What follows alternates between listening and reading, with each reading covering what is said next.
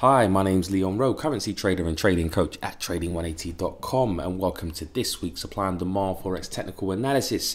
If you're new to the video, welcome, and if you're returning, welcome back. Just want to say again, thank you for all the lovely comments I've been receiving, on YouTube and in emails. Really appreciate the feedback.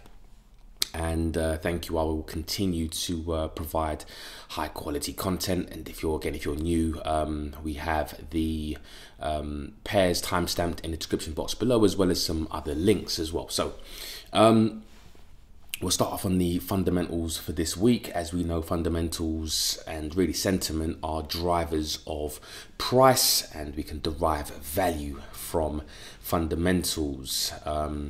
So anyone who says that fundamentals don't work doesn't know how to trade the fundamentals and doesn't really understand about risk sentiment. And if you do want to understand about fundamentals and risk sentiment in the way that I trade, then in the link in the description box below, I have a fundamental and sentiment analysis course. I go through 14 videos here, and you can just click on the videos, choose the one that you want to go over. And also I have a fundamental analysis spreadsheet. And in this, I just give my view on the currency that I'm either bullish, bearish on, and varying degrees of strength. This is where I derive fundamental analysis, where I derive my get my data from, and where I get my sentiment. Some of the sources I get my sentiment analysis from in the last update, which is today. What this doesn't take into account though is sentiment. It's all to do with fundamental analysis. And if you don't understand risk on and risk off sentiment, again, you'll discover that in the course. It's free, by the way, as well. So all it takes is just a bit of time, and you can go through it, and you should be benefit from really how to trade fundamental analysis. So last week, we had a bit of risk, but risk off kind of dissipated a little bit. And the week before, I think it was Trump, it was a full-blown trade war. Trump increased tariffs on Chinese goods coming into the country within the next couple of weeks. And then last week, he kind of, downplayed it, soothed the market's fears by calling the rift with China a squabble. So the market has kind of eased a little bit. Stock market's gone up a little bit as well, and the risk off currencies like the yen and the Swiss franc really have looked like bargain prices, as long as the risk tends to be less off. It's risk on, and risk off isn't necessarily like a light switch. You have varying degrees, and it depends on what the market is focused on. But again, that's all in the fundamental analysis course. Now this week and a week ahead, we have minutes from the Federal Reserve, the Reserve Bank of Australia, and the European Central Bank. Definitely a potential mover. I think the RBA are expected to be very dovish, even though prices for the Australian dollar have been falling, and especially as well with the ECB as well. I think they're probably going to end up being dovish if they don't get the inflation that they want, inflation targets. Anyway, alongside US durable goods orders, housing data and flash market PMIs, UK inflation and retail trade, Eurozone flash consumer confident and market PMIs, Germany business morale, and Japan first quarter GDP. That's going to be quite important. Growth, trade balance, inflation. Yep. So Japan is a big week. I think this is going to be a big week in general in the next week or two, because you've also got to add on to that the European elections. So 2019 European elections. If you're watching this and you're not in Europe, this is a big deal. Where all the countries basically in Europe get to they're voting on the parties that are going to represent them, and the talk is that you're going to get a lot of anti-Europe parties in will vote in on what takes place, and certain votes within the European Union, as the one of the Brexit parties is leading the polls. So it's not looking good for Europe as a whole.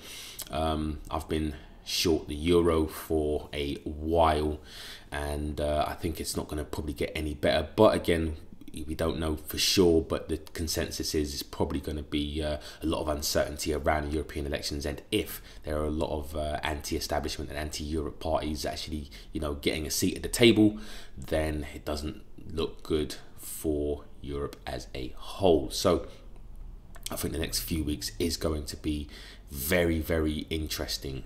Very, very interesting.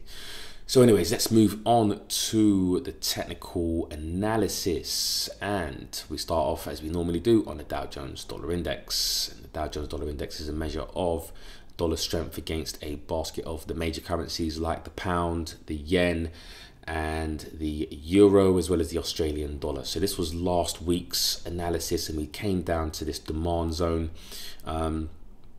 I've been, bullish on the dollar for a very long time, so I'm just looking for buying opportunities. And we don't necessarily buy the Dow Jones Dollar Index. We just look for strength at levels and see. What we do is we look for if it starts to turn bullish, then we look for buy trades on the other dollar crosses, like the dollar yen, dollar Swiss, and etc. at certain supply and demand zones. So from last week, prices came down here, and I was looking at prices either holding here or taking a bit of a dip and then looking to probably buy. And as we can see this week, dollar index has strengthened. So if we go to the price chart and we look to update the chart at the moment, pretty much we're at the top of this supply zone right here. So what we can do, if you're looking to short the dollar, then now would be the time you'd be looking for short trades on any of the dollar crosses. That creates a nice demand zone, because we look for proof of value. The concept that I teach is proof of value, not drop based rally, rally based drop. This is proven to be a bargain area. Why? Because you can see that prices have made new highs, buyers have piled in. So this is proof of a bargain area. This was proof of a bargain area in the past, but for this currency pair, or this currency index, I'm looking to look for probably pullbacks into some sort of demand zone. If it pulls back all the way into that demand zone, then fine. If it makes a new high, then I'll be looking for a pullback into a newly created demand zone before looking to probably get long on the dollar. I am long on a few pairs anyway. So this just really just adds to those long dollar trades. So that's pretty much it for this week on the dollar index. You're just looking for dollar strength for maybe some pullbacks into certain levels. Moving on to the dollar yen. Dollar yen this week, as we've seen, there was risk off last week. So the yen strengthens from a risk off environment, safe haven plays. I was saying that if this level doesn't work, then this is going to be the 109 level is going to be the level to look for buy trades.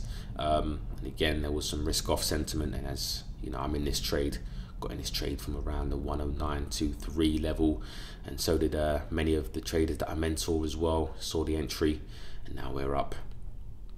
So far, looking to probably ride this if we can, if risk stays less off. And I think the dollar should really want to strengthen, especially with the euro looking to probably weaken, and even the pound. Some Brexit sentiment that came into the market with the talks really breaking down. So I think the dollar is probably going to be the king. Against the yen, it may not be so, simply because there are risk events coming on. So you could see the yen also strengthen as well. Doesn't mean it is a strong currency overall, but just from safe haven plays. But it's a good level to get long in. We're up, I think 2-1 at the moment. Targets are going to be up here. This is going to be more of a longer term, hold. So decent risk reward on that trade. If you are looking to potentially get long on the dollar, let's go to the chart. You'd be looking at probably more of a pullback. And let's update this. More of a pullback into this demand zone if we can get it, before looking at again long trades. If you are looking for short trades, I think now would probably be the time. All right, where you've got a supply zone right there. So you'd be waiting for the dollar index to look for sell trades, to sell off, and then you'd be looking to short. If not, then you're looking at a short trade up at this zone would be the first zone right there. You'd be looking for any kind of short trades. Moving on to the dollar Swiss, and the dollar Swiss, I was looking at buying around this demand zone around here, but we just didn't quite get prices come down to that level when we've turned around on some dollar strength and less risk off, I guess. So again, if you're looking at the charts, we're looking at dollar Swiss. If we're looking to get long, we'd be looking for prices to really kind of pull back to this level here, or what you're looking for is a bit of a pullback, new highs, proof of value, and then prices to really come back into this area of newly created demand before looking to get long. If you are looking to get short, then you'll be looking at prices really coming all the way up to here before looking at any kind of short trades. Just looking at maybe some other confluences. No, I think that's about it for now, but still looking to get long on this currency pair. Moving on to the dollar CAD. Dollar CAD. The CAD has been strong as of late, you know, so against the dollar it really hasn't gone anywhere. It's kind of bounced in between this demand and supply zone. And this is what happens when you have two competing currencies when it comes to strength. You tend to get you should get ranging markets. Trending markets are caused by a strong versus a weak currency. Yeah, we're pretty much in this, you know, in this range. And going to the charts, again, if we're looking at any kind of, you know, short trades there, but just being, you know, be mindful that the more level is touched, the weaker it becomes. So this level of supply is touched a couple of times. So can you expect it to really hold? And in fact, again, I'm a buyer of really the dollar, so I'm looking for really pullbacks to this fresher area of demand before looking at long trades. But if you do want to take advantage of maybe some dollar weakness, then this is probably going to be the area to look for some sort of weakness on the dollar. And buying the Canadian dollar as well, look for oil to be to strengthen when buying the Canadian dollar. Moving on to the New Zealand dollar, US dollar, and so far I was really waiting for price to really kind of come up to a higher zone before looking at any short trades. But this week we just didn't get any, you know, came close but didn't get anything. Yeah, so we've sold off.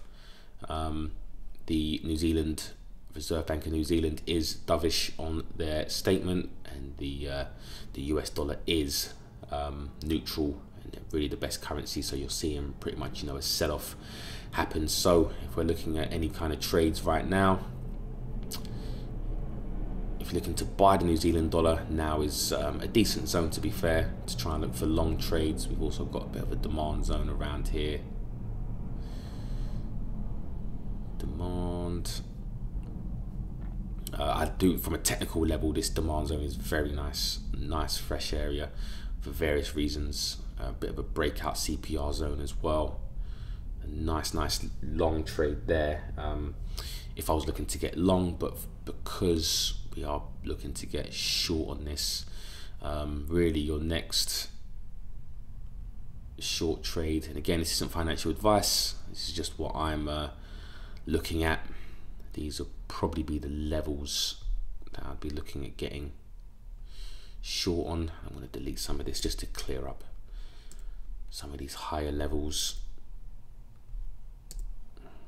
Don't really need all of this now, not for now anyway.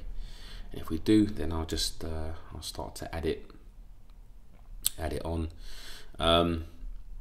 But yeah, these are probably the supply zones, the immediate supply zones to look for potential, you know, short trades within these areas. Just zoom down into a lower time frame and look for potential short trades. If you're looking for long trades, now is, you know, really the time. I do like this from a technical perspective, just not from a fundamental. But if the dollar starts to sell off, then potentially we could have a nice buy trade at the moment. Nice bargain area. Pound dollar.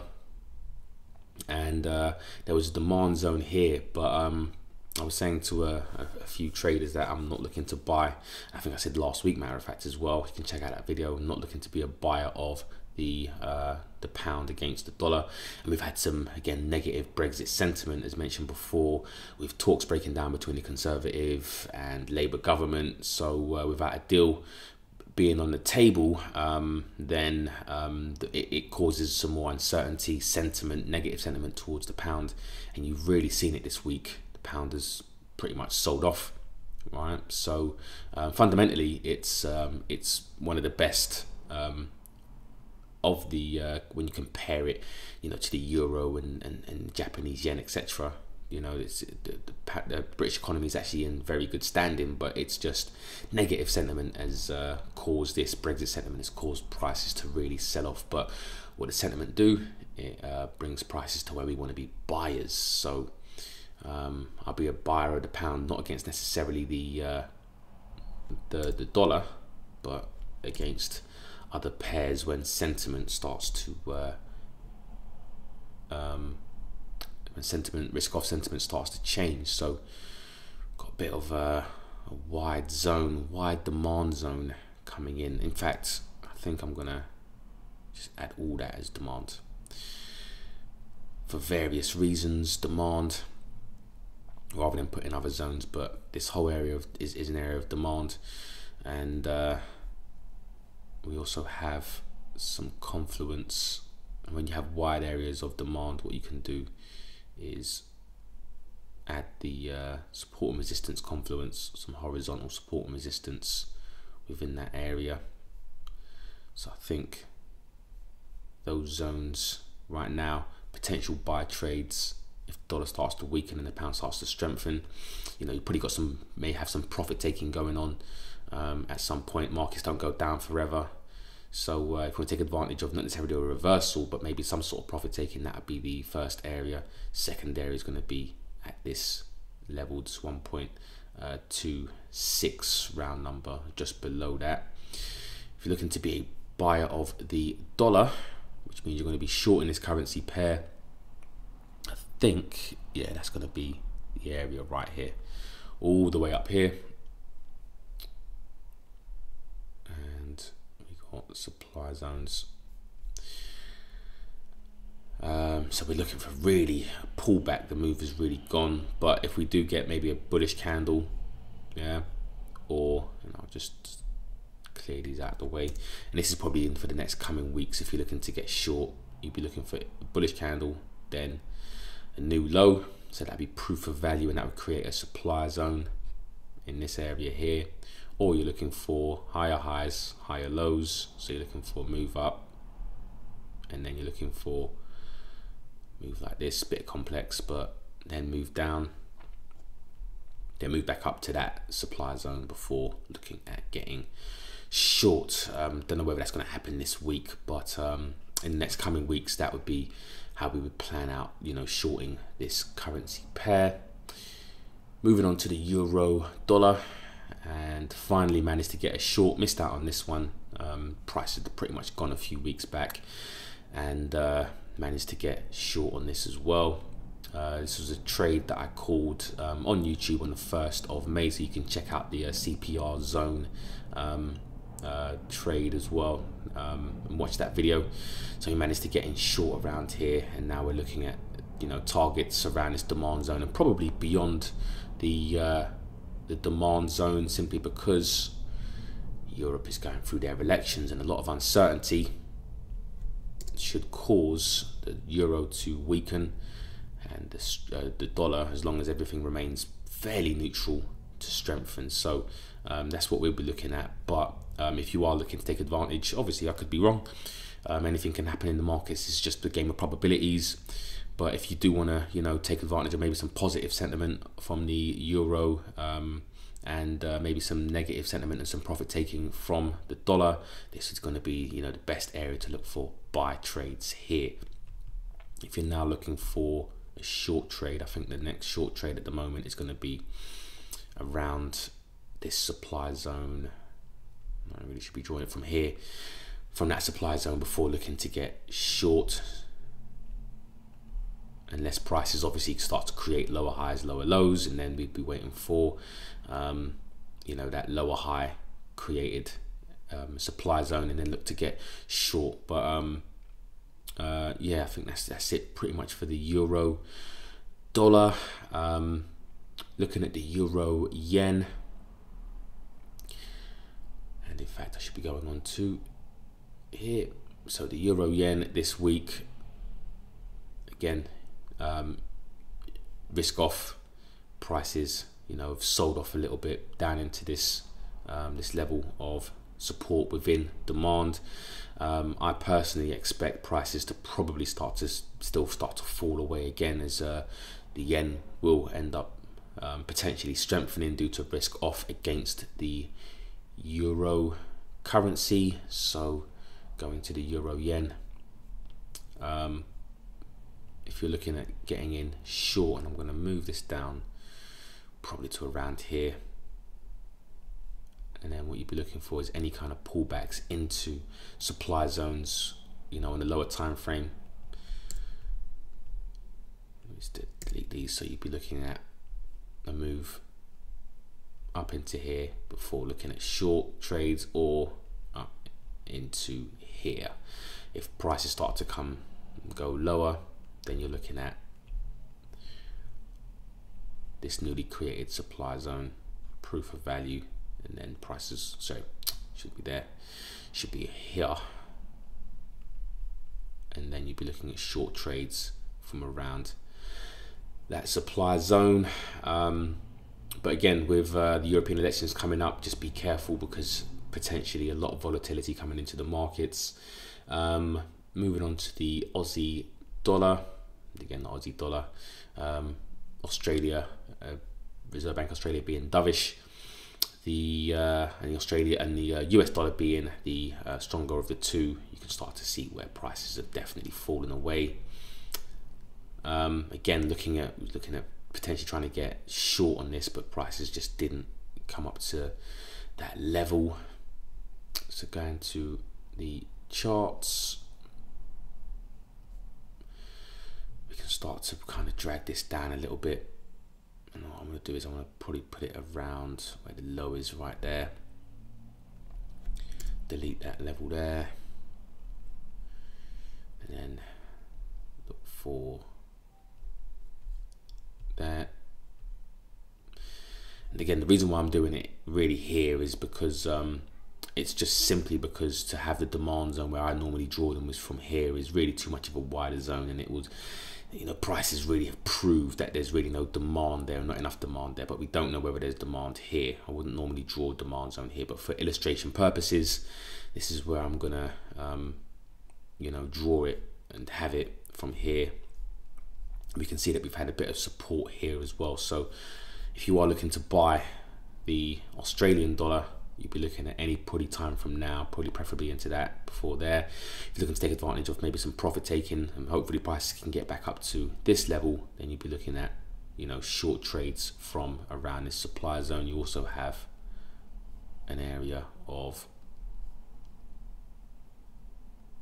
support turned resistance, so that adds to the supply and demand equation within this area.